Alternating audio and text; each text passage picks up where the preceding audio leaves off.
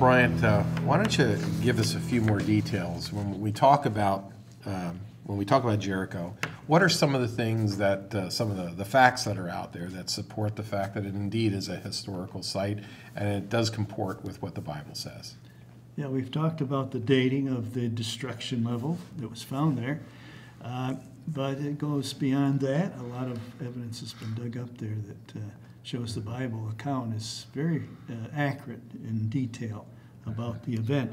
Everybody's heard about the walls that fell down. Well, actually, we have evidence for those fallen city walls. We have evidence even as to the time of year. From what we have in the Bible, we know that it took place in the spring of the year. And we have in the ruins of Jericho many, many jars full of grain, showing that it was indeed harvest time, which is in the spring of the year there in the southern Jordan Valley. The jars were full, which shows there was a very short siege of the city before it fell.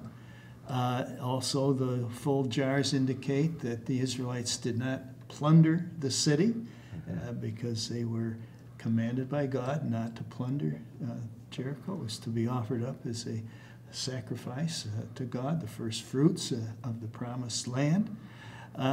We even have evidence that the city burned, as we read in the Bible, after they had attacked the city.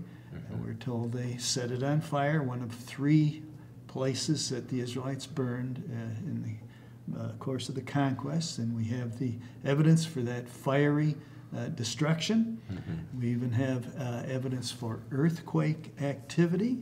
Some people wonder how the walls fell, and the evidence would suggest that God used an earthquake at that time. And we find that in the city there are fallen walls from the buildings there, and that the walls fell before the city was set on fire. Small detail in the Bible.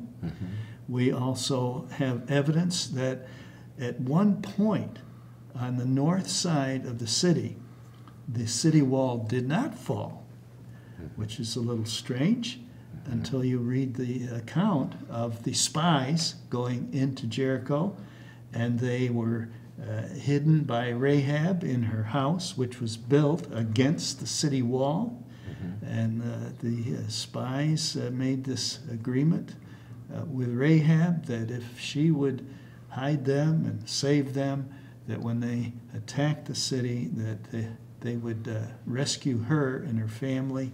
And they instructed her to put this red rope out the window, which was in the city wall, so they could see it from outside.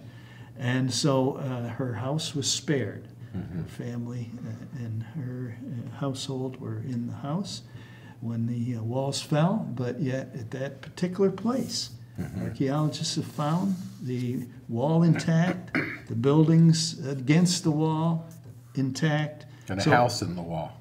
Yes. So every detail is borne out in the archaeological record. And viewers who are interested in more information can go to our website, and we have articles on all of this, pictures and diagrams and so on, just spelling out all of this evidence. Yeah, the awesome thing is that if you come to the Bible and you read the account, the evidence is there. The evidence, what we read, we find in the actual excavation there, the actual site of Jericho.